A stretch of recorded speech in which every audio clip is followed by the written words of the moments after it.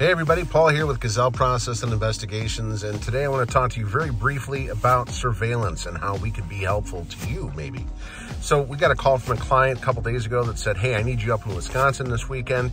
We gave them a quote. They said they need me 8 hours, and they gave me a nice breakdown of everything, and we decided to pick them up on that case. It is a pro se client. We take pro se cases, in other words, if you don't have an attorney. But we do also have to do a little bit of a background check to make sure that we're not violating any restraining orders or orders of protection, and that it is a legal situation that you are going through. We always rather go through attorneys.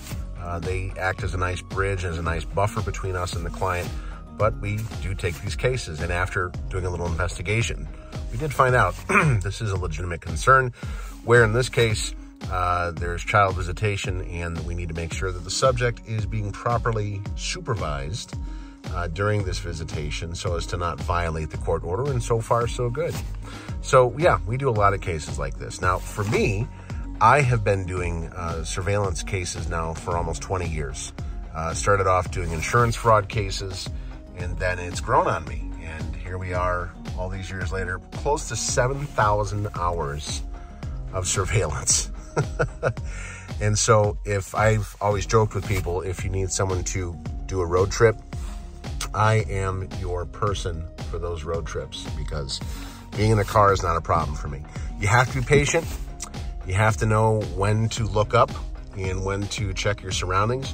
You have to know a good place to be. You have to know all the roads in and out of where you need to be in case your subject decides to get in a vehicle and you have to follow them. And that's something that we have definitely done today in this very small community. And we always work with law enforcement and just let them know that we're going to be in the area for a while, so they don't send police officers by every now and then, which is understandable. So what kind of work do we do? Infidelity cases, cohabitation cases, cases that involve possible employees that are doing something when they're supposed to be working, and we've got them going somewhere else, you know. Still do insurance cases. So anything to basically help build a case for you or to help add to your existing case is why you would want to have somebody do surveillance.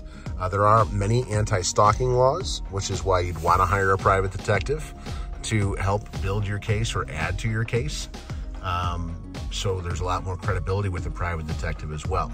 Sometimes we do need to bring on 2 or 3 other investigators per hour, per investigator, which can get very costly.